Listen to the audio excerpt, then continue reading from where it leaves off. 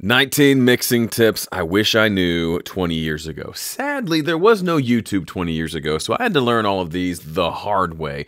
You don't have to. So these are 19 of my aha moments that I've had over the last couple of decades of mixing, and I've squished them down into one video just for you. Do yourself a favor, pick one and go apply it. Any one of these will be a game changer for you and your mixes. So just sit back, relax, enjoy as we go through these 19 mixing tips. Now, while I firmly believe that all 19 of these will be game changers for you, this first one is kind of the game changerist of them all. Here's tip number one. Listen to great music in the mix position regularly. So many people fall into this trap. They only listen to their mixes on their mixing system. Can you see how that's a trap? If you don't regularly listen to great sounding albums sitting in your studio in the mix position between your speakers, how can you ever hope to get a great mix of your own tracks? It's like playing darts in the dark, blindfolded, and you spin around 3 times. You have almost zero chance of hitting the target because you don't know what you're listening for. So you might, I hear this all the time, Joe, my mixes sound great in my studio, but they don't sound great anywhere else. They don't sound as good as my favorite albums on Spotify or Apple Music. It's because you don't know what your favorite albums on Spotify or Apple Music sound like sitting here in your mix position. You only know your music, so you have completely fooled yourself and you have no tether back to reality. Make it a priority to regularly sit and listen and really absorb what a great sounding mix sounds like, and you'll be able to spot the problems in your mixes so much easier. It's like bankers. They know a $100 bill so well that if you were to slide a counterfeit across their desk, they can immediately spot it. They don't spend all their time studying the counterfeits. They know the real thing really well so that when a fake thing comes across, they can easily point it out and fix the problem or get rid of it, as the case may be. That's what you need when it comes to mixing. You need to be able to sit and listen and spot all the problems in your mixes so you can fix them. The only way to know if they're problems is if you're intimately familiar with what a good mix sounds like sitting right here in your studio. Tip number 2, study your frequencies. When I say things like 50 hertz, 100 hertz, 250, 500, 1K, 3K, 5K, 8K. If I say those frequencies, do you immediately get a sense of recognition in your brain? Can you almost hear those different frequencies if I mention them? If so, great. You're well on your way to great sounding mixes. If not, then that's a place where you need to spend some time. Trying to mix a song without really knowing the frequencies is like trying to survive in another country without knowing the language. You're just not going to get very far. You may stumble your way into a meal or a restroom, but you're not going to thrive until you can speak the language. Knowing the difference between 50 and 100 hertz, for example, will be a game changer for you when it comes to mixing things like kick drum and bass guitar. Hint, 50 to 100 and 100 to 200, that's a 2-octave range. There is a huge difference between 50 and 100 and 200. Think about singing 2 octaves. If I sing here and then I have to sing here, that's a big difference. That's 2 octaves. Just that little, quote, little range on your EQ makes all the difference. If you confuse 50 with 100, you're going to have a hard time getting your low end right in your mixes. Tip number 3, use the mute button to identify your problems. Mixing for me is really all about identifying problems and removing them. If I remove enough problems, the mix is finished. One of the best ways to make sure you've identified the problem is to make an educated guess of, I think this is the problem, and then to mute that thing to see if the problem actually goes away. If you hear this muddy sound and you think it's the guitar, if you mute the guitar and the muddy sound goes away, you've now confirmed where the source of the problem is. You can now go fix it. But if you mute the guitar and the muddiness is still there, then you know the guitar is not the problem, or at least it isn't the only part of the problem. We got to do some more digging. This will save you countless hours of fixing problems that aren't really problems and will help you identify the exact problem so you can then go in and fix it. Tip number 4, mind the goosebumps. If you've been on a live stream with me, you've seen this ragged old sign pretty regularly. This is something I hold up when I'm doing like a mix critique live stream. When I hear something that gives me physical goosebumps, instead of like pausing it and turning on my microphone and saying, hey, I just got goosebumps, I'll hold this up to let people know, hey, that gave me goosebumps. Why? Why should you care about something as silly as goosebumps, or goose pimples as some people call them? Because the whole point of music is to connect with someone on an emotional level, to move them in some way. And a lot of times that movement, for me at least, means I get goosebumps. When I hear something really amazing, I get goosebumps. Now, for some people, maybe that's, instead of goosebumps, it makes you tear up, or it makes you move your body and dance along to the music. Whenever you have a physical response to a piece of art, that's noteworthy, to the point where I acknowledge it by holding up a dumb sign to remind myself and those who are watching that if we've gotten to a point in this song where it is giving me some sort of an emotional response that I can't control, then we're getting close. So don't go mix and mess it up and get to the point where it no longer does this. We've done something special. Let's not mess it up by over mixing. So when you feel an emotional connection with what you're mixing, whether it makes you want to dance, makes you want to cry, makes you have goosebumps, or any other thing that you can't really control, make note of that and don't lose that as you continue to finish up the mix. Up next, do a static mix before everything else. People get plugin crazy. They want to go and use their plugins, but you don't need plugins until you've done the static mix, meaning until you've gotten the levels and the panning figured out. So many people try to solve a level problem with a EQ or a compressor when the actual solution was to just get the levels right. If you can embrace this, of all the tips I've given you in this video so far, and of all the ones I'm about to give you, if you do this one, I promise you, your mixes will be night and day different. The problem is people say, okay, yeah, sure, I agree with you. And then they go start a mix, and when they hear the first whiff of a problem, they go grab their favorite plugins and start trying to solve things. Just have some restraint and see how good you can make this song sound with zero plugins by just adjusting the levels and the panning, and you can do this motion if it makes you feel better. How great can you make it sound? I've had mixes where I forget that I'm doing the static mix, and I get so immersed in the song by just massaging those levels and panning to where I feel like this song moves me, and I haven't even reached for a plugin. Imagine starting your plugin selection from that standpoint versus, oh, this is a hot mess, I better start throwing some plugins on here to make it sound better.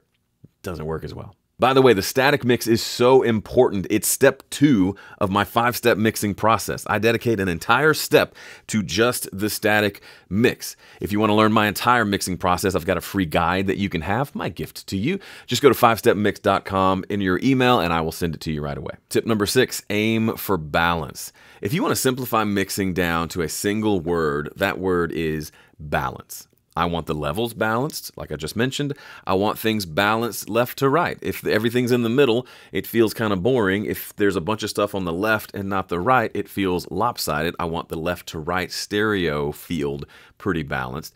But I also want the frequencies balanced. I don't want there to be a whole crap load of low mids and then nothing up here in the high mids, and vice versa. I want to have a proper amount of each of these ingredients. Not necessarily the same, but I want everything to be balanced. So when you're thinking about your mix, if you're stuck as to what to do next, listen to the 3 types of balance and see if anything is out of balance. Are there levels that are out of balance? Is there a stereo imbalance that you can go in and fix? Or are there frequency imbalances? That's where you're going to spend a lot of your time that you can go in and fix. Tip number 7, turn up your speakers. When you first get started with mixing, you quickly learn that as you start moving all the faders around, that master bus on the far right-hand side starts to clip. So what do? Well, you turn down all your tracks and then it stops clipping. And that's great. But then it's like, well, it's not as loud and doesn't sound as fun as before. So you slowly start turning them all back up, and what happens? It clips again. This can be a maddening cycle, but there's such an easy fix. Yes, you need to turn the tracks down so that your mix bus doesn't clip. But if in doing so everything feels a little quiet, you've got the simplest solution ever. Just use these fingers and turn that volume knob up to get your speakers up loud enough. This is another form of gain staging. You're saying things are too quiet. If I turn them up in the mix, it starts to clip, but I'd like to turn them up so I can hear them well. Use the volume knob.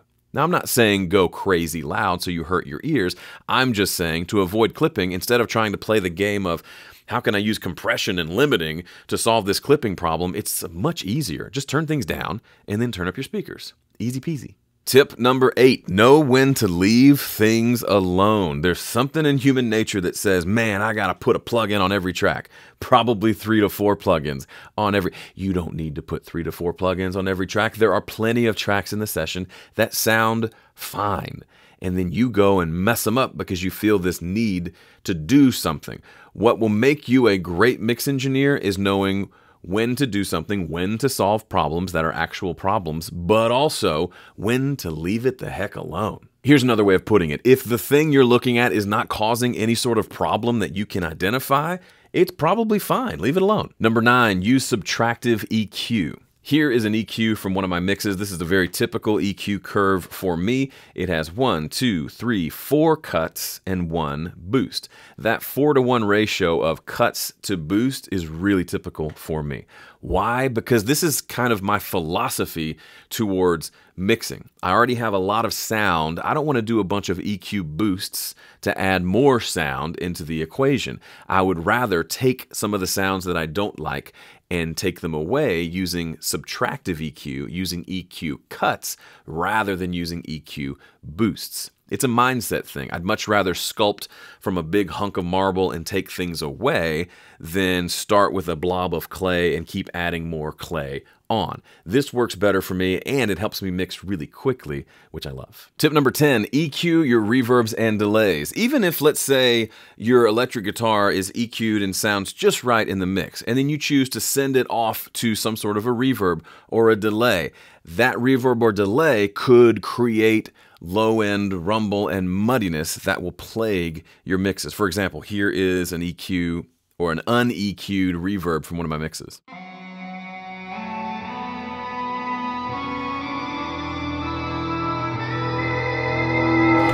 All of that low end there sounds cool by itself, but remember, this is just the reverb. All that low end is already in the mix. I don't need my reverb coming in adding more low end. I can tell you so many times people are fighting muddiness in their mixes, and it's because the reverbs and the delays over there on the side are causing it.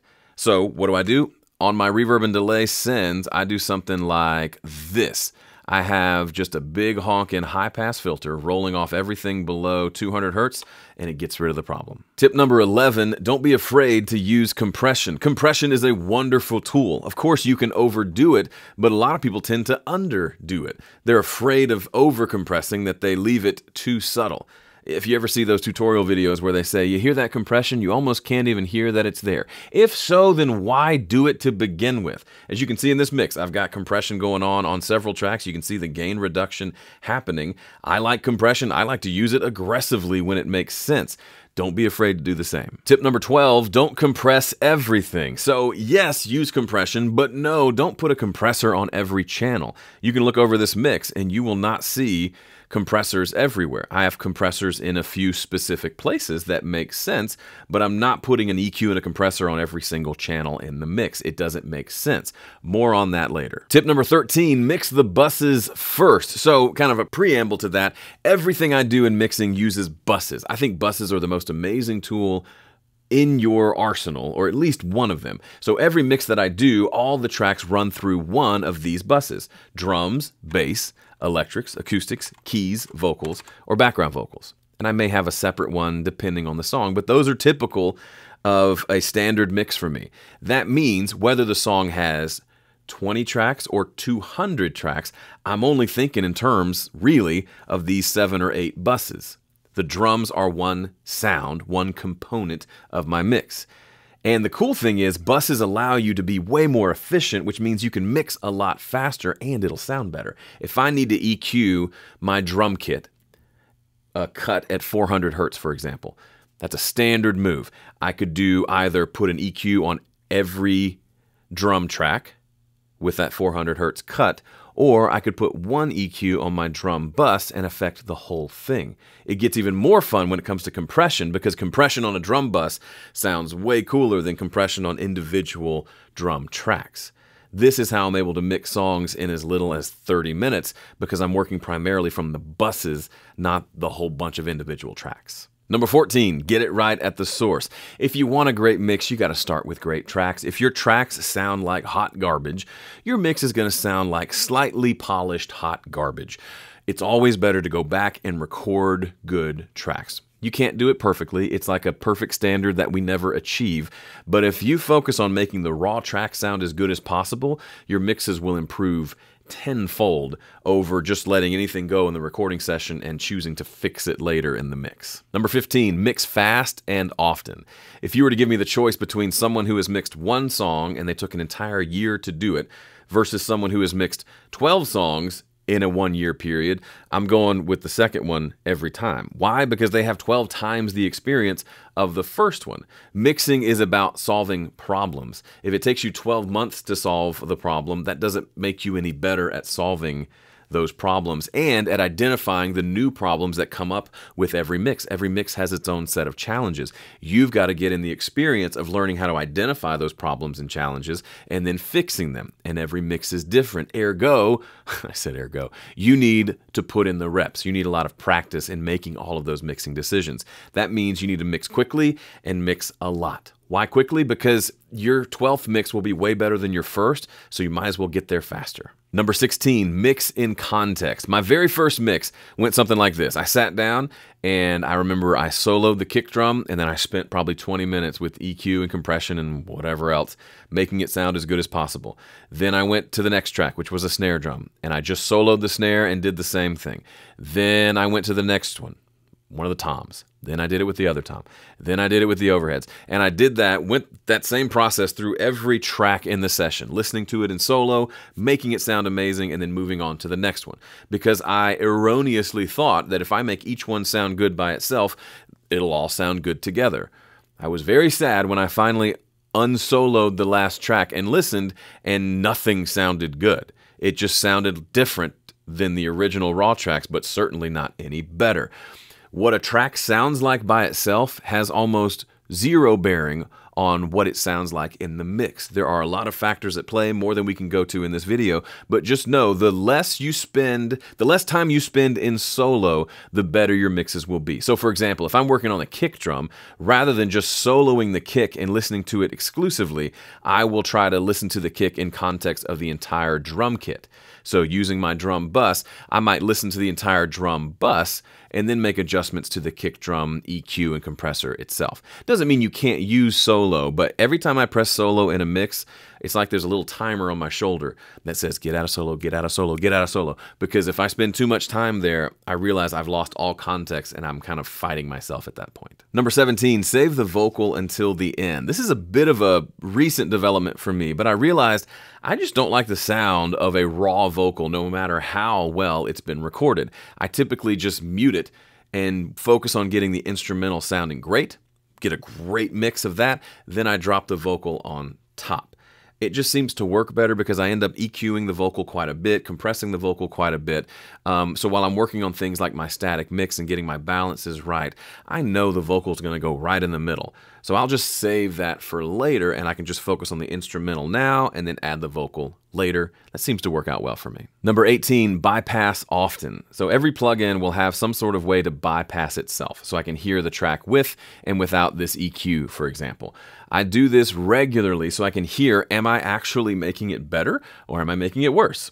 The only way to make this work is if the before and after have roughly similar volumes. If you turn the plugin on and it's adding a bunch of volume, your ear is going to think that that sounds better. So what you want to do is typically use a makeup gain of some sort to match the before and after volume so that when you bypass it, you can really get a good comparison of if you're helping or hurting. This will keep you from going down these long 20, 30-minute rabbit trails of doing a bunch of stuff with plugins only to realize that you've only made things worse. And number 19, get feedback from others. Of all 19 tips in this video, this one might be the scariest, especially if you work in isolation. You've been working on this music, your heart is in it, and you've grown deaf to maybe some obvious problems in the music. The only real solution is to invite someone else to listen to it and give you feedback. While that can seem scary, it can be insanely helpful. I can tell you from experience, when I involve other people in my creative work, whether it's music or anything else that I do creatively, it's always better. So step out of your comfort zone, put yourself out there, and be open to feedback. It'll make your music better. All right, we made it to the finish line. Those are 19 of my favorite mixing tips. Which one are you gonna try tonight? Leave a comment below and let the rest of us know. Thanks for watching. Be sure to subscribe, and I'll see you in the next one.